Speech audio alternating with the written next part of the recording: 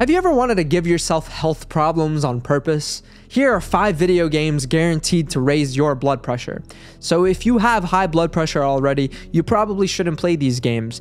I don't know, I'm not your doctor or anything, but if you have low blood pressure, this video will definitely cure it. My professional medical advice, despite not being anything close to a licensed physician, is to watch this video. For very legal reasons, that's a joke. First game we have on this list is BioShock 1, because I haven't played Infinite yet, so I can't tell you about it. But in the first entire 30 minutes of that game, my ass cheeks were firmly and utterly clenched like a rock. Honestly, I don't like tense games at all, where things kind of just jump out at you. I still have never played a horror video game to this day. The reason BioShock doesn't count as that is because that's not its central or kind of crutch element. It doesn't fall back to horror. It's a complex, honestly pretty fun game with fun mechanics and a gripping story. I say pretty fun like it isn't a fucking masterpiece. Not to be a review Andy, of course. The next game on this list is Deathloop, which for a very different reason can do the same thing. It's an extremely underrated FPS stealth action game where you're stuck in a one-day time loop forever.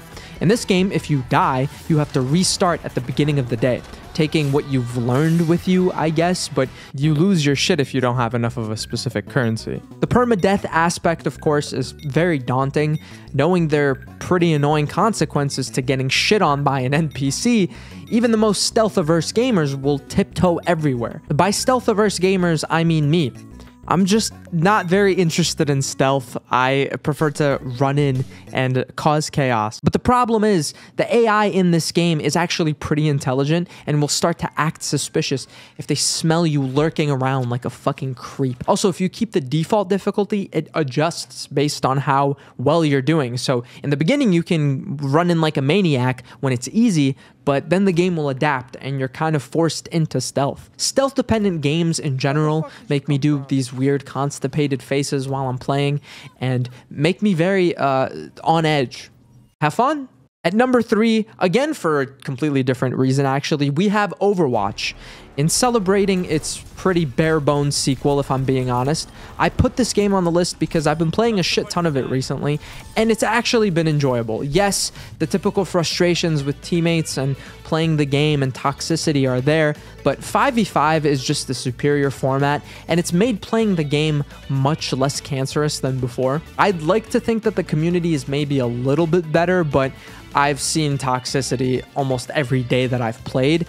It might not be in every game or almost every game like it was these past couple of years with Overwatch 1, but I guess I wouldn't count on it. Regardless of that, Overwatch is pure, high-octane, unnecessary maximum levels of stress and focus, especially at the peak of team fights. Your head has to be on a swivel, and because there's so much happening all around you at once, all the time, you will build up that stress until finally, when you die because of quote-unquote bullshit, you were out of position, you will let out a hellacious roar. I've used like 20 ults. It'll sound like you're getting tortured. You will then go back to playing the game as if nothing happened. People will wonder, are you even having fun?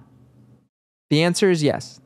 Competitive multiplayers are an entire category of their own. You can rank them individually based on how much they raise your blood pressure, but I just wanted to stick with mostly single player stuff. Throw Overwatch in there because it did come out with its sequel and it's pretty fun. Number 4. Any of the Metro games, the entire franchise. Oh my god, while this game is technically not a horror game, I think it's the closest thing to it on this list. Metro 2033 takes place 20 years into the future in good old Mother Russia. Humanity has fucked up very big time at this point, and the world was destroyed in an apocalyptic event. It was probably nuclear disaster. The Earth's surface is irradiated, uninhabitable, most of the population is dead, and whoever's left went to go live in the subway systems of Russia, hence the name Metro. Oh wow, he said the name of the game in his story summary. There are scary mutant monsters that fuck with your head and instill a sense of terror into every second of the game. Metro is uber realistic. If the world ended and there were mutant monsters on the hunt for us on the surface, Metro depicts exactly what that would be like. The only time you have any reprieve from that gnawing feeling that something's gonna violently rip your limbs off at any given moment is when you're at the civilian bases where you stock up on ammo and talk to NPCs for stories. Otherwise, you are constantly on edge, constantly elevating your blood pressure to probably unhealthy amounts. You might be asking yourself, why would I ever play a game like this? Which is fair, but the Metro games aren't just terrifying, they're terrific. Ooh. So if you have an adrenaline problem and want to play a really good game, Metro's definitely for you. In Grounded, you become very small. So small, in fact, that blades of grass tower over you like 3-story buildings, and every ant, bug, flying motherfucker, and spiders are your enemies. The giant enemy spider.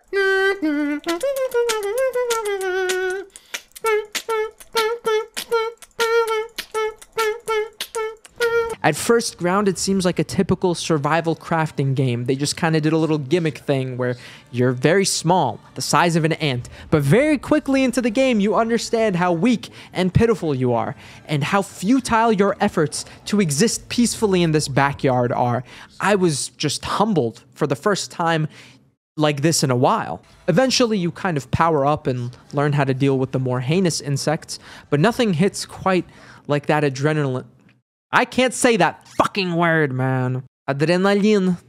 Adrenaline. But nothing hits quite like that rush of first having a massive spider leap at a horrifying velocity, making a beeline directly for your jugular. The game itself is fun. The combat feels nice and rewarding. There's a decent amount of freedom in how you can go about building your base, designing it. The graphics look nice and clean. Can't really complain. It also takes a bit of time to get settled into the game and progress. So if you want non-stop brain stimulation through shiny things constantly exploding in your face, this game is not for you.